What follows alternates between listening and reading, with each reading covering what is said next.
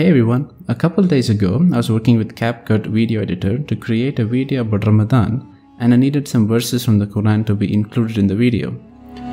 I got the verses I needed from Quran.com and tried pasting them into my video script. But the verses did not appear just the same way as they did on Quran.com. So after some digging, I found a couple reasons why this was so, and in this video we're gonna show you how I fixed this issue and how I completed my video.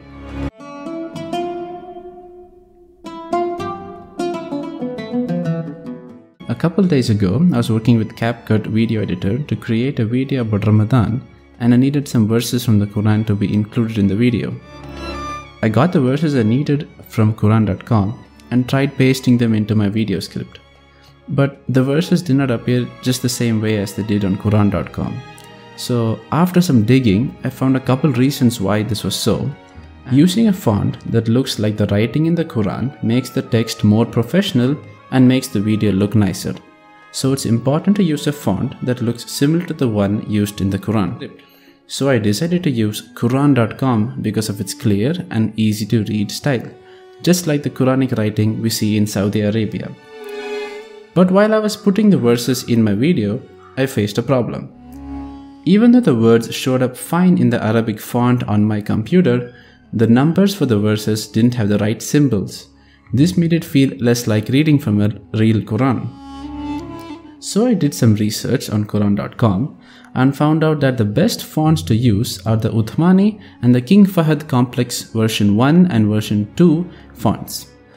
I found these fonts and downloaded them from a free website called qurancomplex.gov.ae.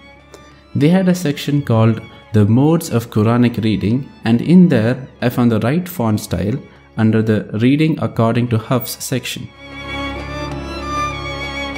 There are three commonly used Quranic script styles. The first one is the Uthmani script. It's the traditional style that is used in all printed Qurans, and it is named after the Khalifa Uthman Radiallahu Anhu, who standardized the Quranic text back in the mid-7th century. It features a more stylized form of Arabic, which may be hard to read for some people.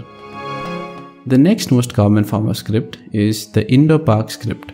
It's popular in the South Asian regions like India, Pakistan, and Bangladesh.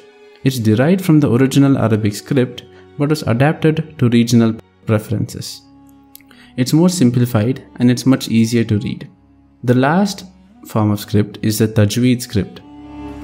It was designed to aid proper and correct Quranic recitation.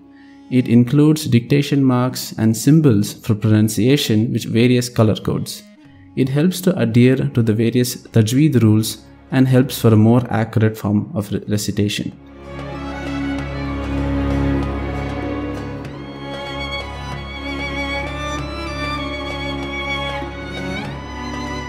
After I got the fonts from the website, I added them to my computer. I had to go to Finder and then Applications, opened the font book, and then I added the new fonts.